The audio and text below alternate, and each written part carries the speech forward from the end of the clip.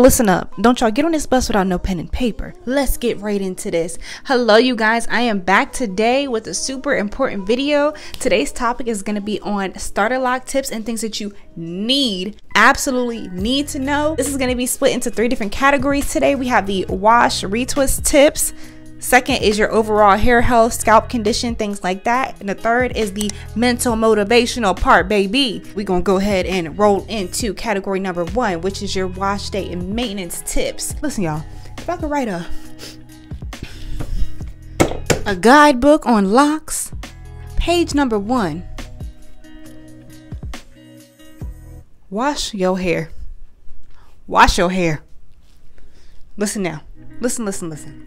I know that there are some people with locks that will go 4, 5, 6 months without washing and their scalp will still be clean. That is fine, and I'm by no means saying that they have dirty hair at all, but why? Why would you do that? So both of my sets, I got my first wash after 3 weeks. 3 weeks.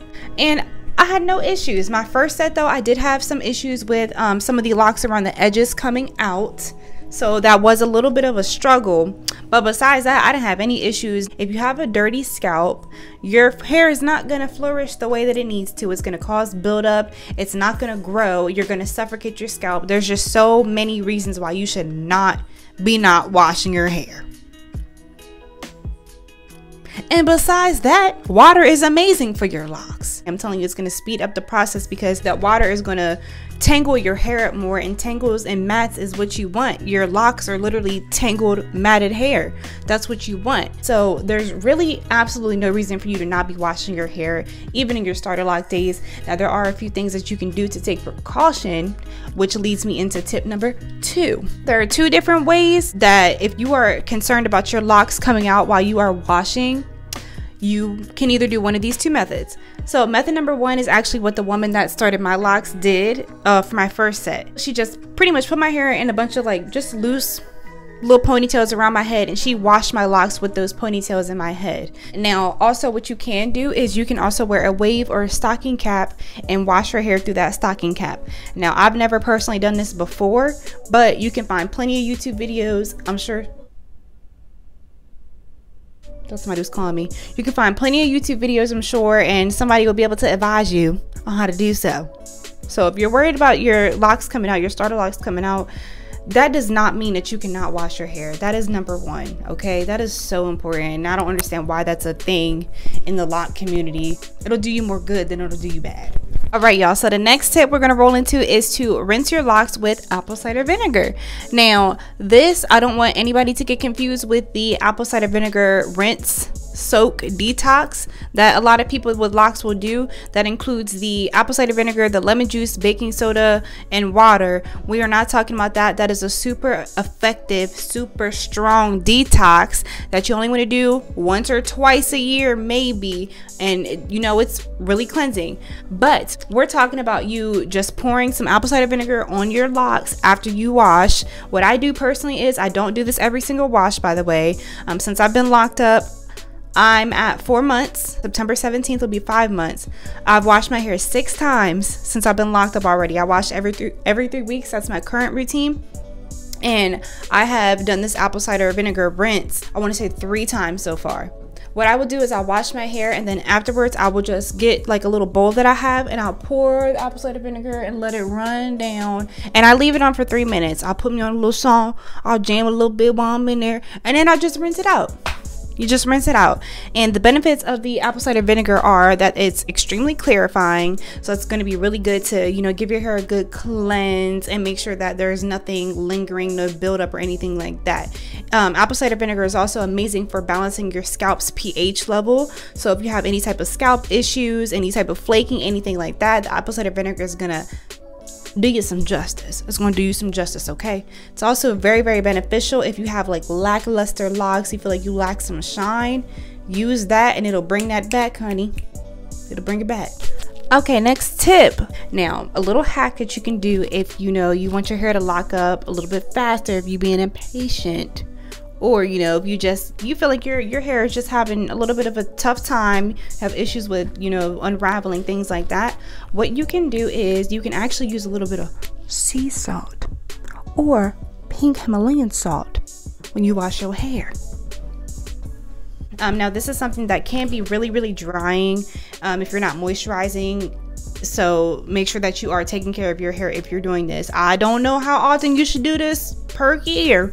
I wouldn't recommend you doing this every wash. I mean, I've seen some people, they do it pretty often, but what you can do is you can just get you a little spray bottle, and after you wash, spray your hair with that sea salt water, let it sit for a couple minutes, same deal as apple cider vinegar, and then rinse it out. You don't got to do like a hard rinse. Like, you can leave a little bit of like the sea salt residue, but rinse your hair. Like, don't just leave it dripping wet with sea salt water. Make sure that you rinse your hair, but that'll help to lock it up faster because the salt actually helps to dry your hair out. Now, yes, it does dry your hair out, but that's kind of what you want when it comes to your lock journey. You don't want dry hair. Pretty much, if you're putting a bunch of oils, creams, conditioners, bunch of stuff in your locks, your hair is slippery and it's not getting the chance to tangle up with itself because it's slippery, it's creamy, it's juicy. Okay, it's not getting that chance to actually intertwine with each other and dry up together and tangle up. So make sure that if you do this sea salt hack, that you are still moisturizing effectively throughout the week. My dog is judging me.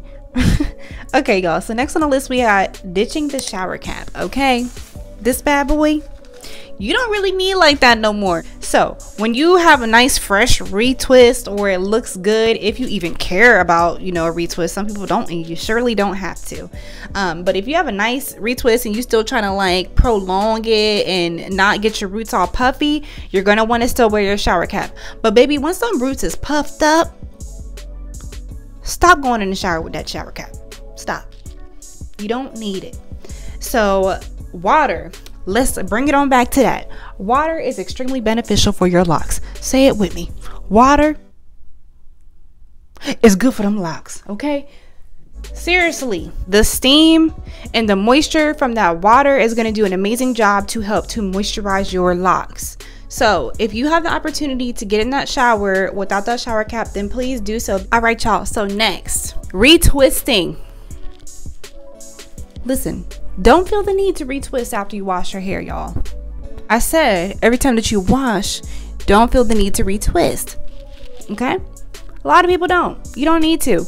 Don't feel pressure. Don't feel like, don't let the superficial appearance, you know, just don't let none of that convince you that you need to retwist your locks. If you want to wash your hair and just go, then wash your hair and go.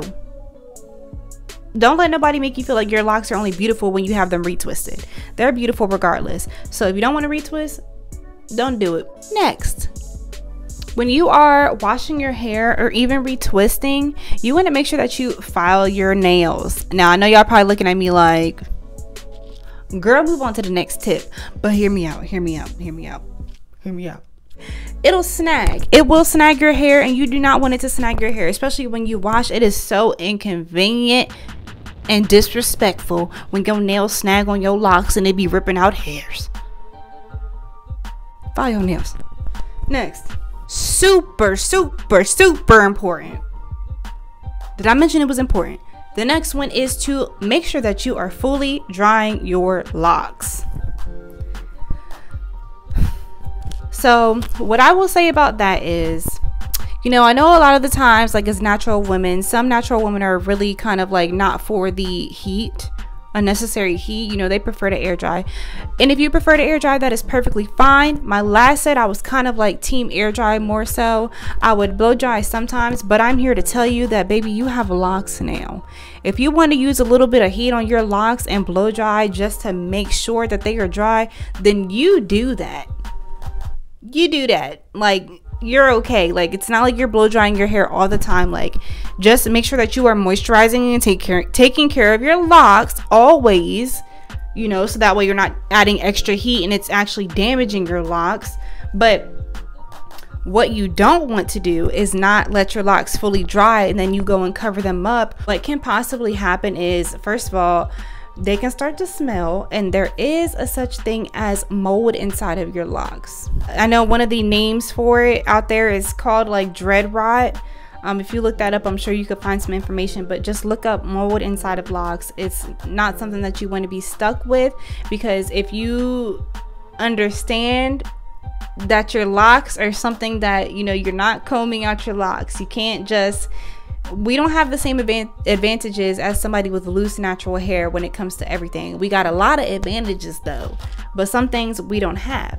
So if you get mold inside of your lock, baby, you're either gonna have to do like a serious detox and hope that it comes out, or you're gonna drive yourself crazy and you're gonna try to pick it out, and what's gonna happen is you're gonna damage your lock.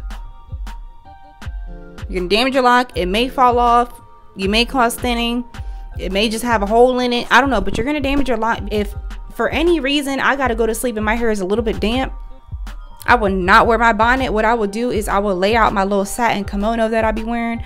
I will lay that out all over the bed, and I will try to sleep on my stomach all night. That way my hair is not being suffocated. So if you got to do that, do something, but don't cover it up. Do not put your bonnet on and just hop into bed and go to sleep with your hair wet or whatever. Even if you got to start your locks in the very beginning of the day so they have time to air dry all day, then do that. Have a routine. So train your hair. Like, that's literally like your hair is going through a whole process of, it's going through trainings right now. Like, it's going through the trials and the tribulations to get to the top, okay? So make sure that you establish some sort of routine so your hair can get to know what it's supposed to be doing and get in the groove of things. So whether you want to wash every 4 weeks, 5 weeks, 6 weeks, you know, wash and retwist, then that's fine. You don't have to always be spot on at all, but just try to keep some sort of routine so your hair knows what to expect, and so you know what to expect. I'm going to switch to every 4 weeks just because I feel like, damn, I'll blink and my 3 weeks is up. I gotta retwist and wash again already, so I'm tired of that anyway. So we're gonna move it over to the 4 weeks and go from there, and that'll be my new consistent routine. Now with my last set of locks, I would do every 5 weeks, but I felt like I kept saying that, and then every time I would look like at the calendar, it would pretty much be every 4 weeks. It was between every 4 and 5 weeks. So just make sure that you have a routine and you just kind of try to stick with it, okay? Train your hair what you want it to do. Train yourself. Get in the habit. Should you be bleaching your locks? What products should you use? What styles can you do? All that. Go ahead and click on part 2 right here. In this video, I will be going over things like the overall lock and scalp health and condition, things that affect those in your formation during your first year. So don't go nowhere, you guys. Go ahead and follow through. Click on part 2, and then I will lead you guys to part 3 a little bit later.